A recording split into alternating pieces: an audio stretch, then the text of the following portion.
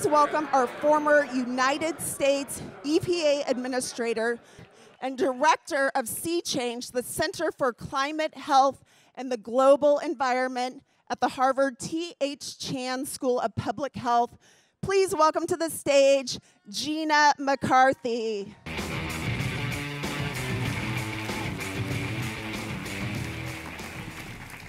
This is really scary. I don't have any money and I don't sing. But first of all, thanks for the introduction, and Deb, thank you so much for having me tonight. You know, you may be wondering, given my background, how I get out of bed every morning. You know, I spent 8 years working for President Obama, delivering on his promise to act on climate, and now everything that I ever goddamn contemplated, thought about, or got accomplished is being rolled back.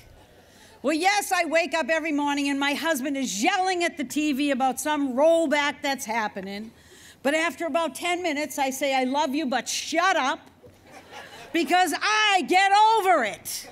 You gotta get over it. Well, why? Because I am an old Irish woman. I come from the city of Boston. Do not mess with me, period.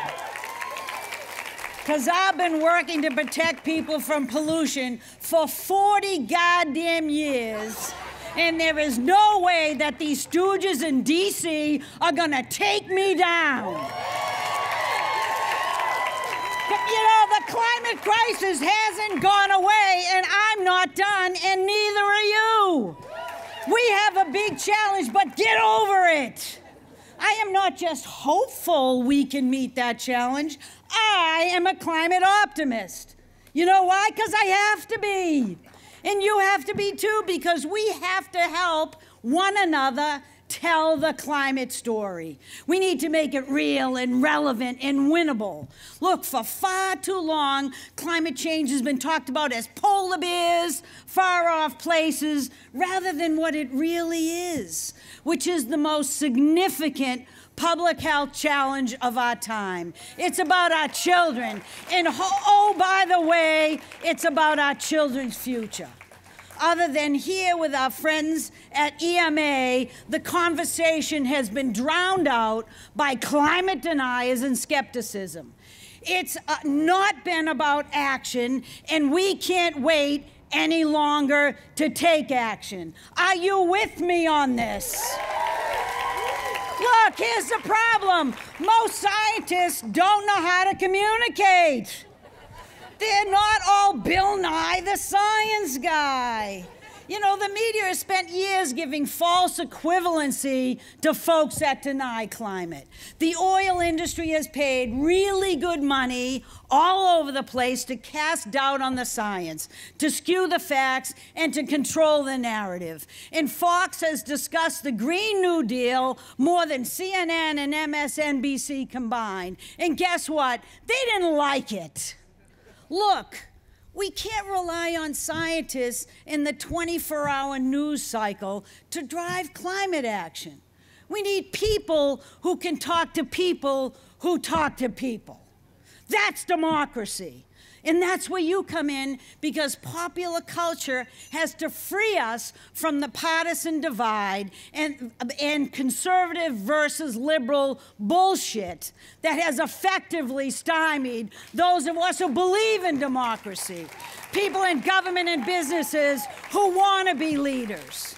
You know, we need to be storytellers. We need you. My children and my grandchildren need every one of you.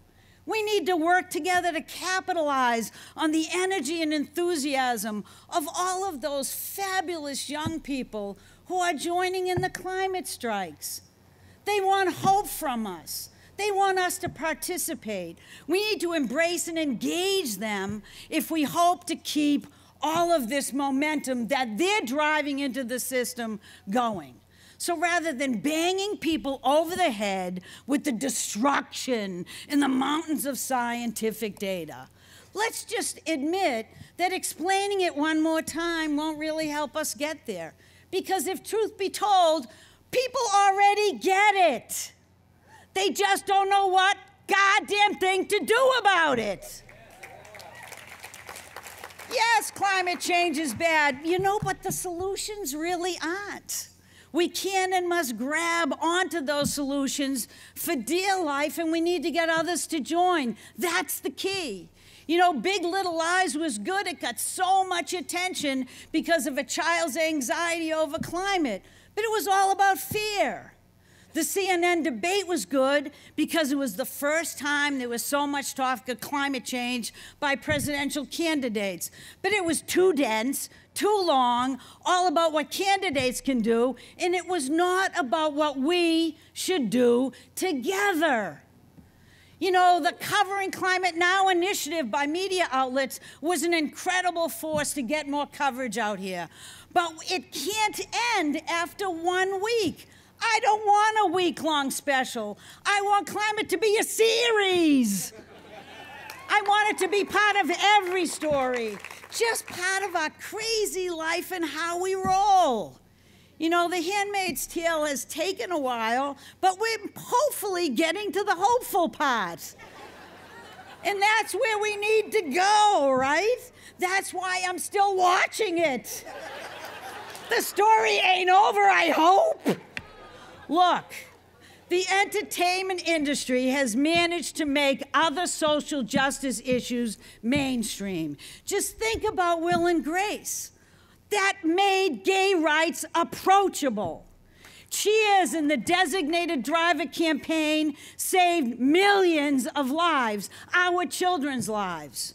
So together, let's work with Emma and look at what they've been doing 30 years and spread that, create and tell stories that make the climate crisis part of our totally messed up, crazy world in which we live today. And we can't show that climate solutions are not painful. We have to show that they're great for the reasons well beyond climate change. Think about bike paths and greenways. What the hell's the matter with those? They're healthier, they're cooler, they look better. Come on, what are we fighting about? Clean cars can help 4 million kids who have asthma, and the only reason they have it is because they live along highways. Give them electric cars, let them breathe. Windmills don't actually cause cancer, although President Trump might think so, but they do grow jobs, and they save people money on their energy bills. What is wrong with this? It's not sacrifice. And guess what? You can actually shop your fridge to prevent food waste and greenhouse gases and bring fresh food to all of those neighborhoods with kids and families that have always been left behind. If we divest our addiction to fossil fuels, that means less plastics in our ocean, less pesticides in our food, less creepy chemicals in our water. That means cleaner air, water, and land, a better world. You get it. Does this sound painful? If not, let's go and sell it. The simple task is to make climate change and climate solutions part of our everyday experience. Stories that focus on our health and our communities. If we succeed, then and only then will it stop being about someone else, some other time, and some other place. That's why Harvard Sea Change, my center, has formed a partnership with Emma.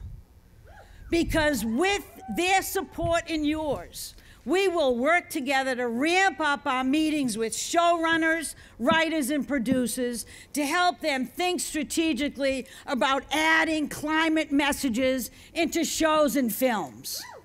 Hollywood, you can shift the conversation. You can bridge the gap between feeling helpless and making things happen.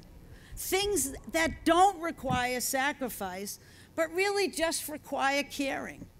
Caring for our family, for our community, for our country, and the future we owe the kids that we will leave behind. What is more patriotic than that? So if you want to hang out with us and do what my dad always used to tell me as a kid when I used to whine, he'd say, pull up your big girl pants. Well, what I say to you is pull up your big girl pants, your big boy pants, and your gender neutral pants, and do something. Find Deb or find me. Let's go. Thank you very much.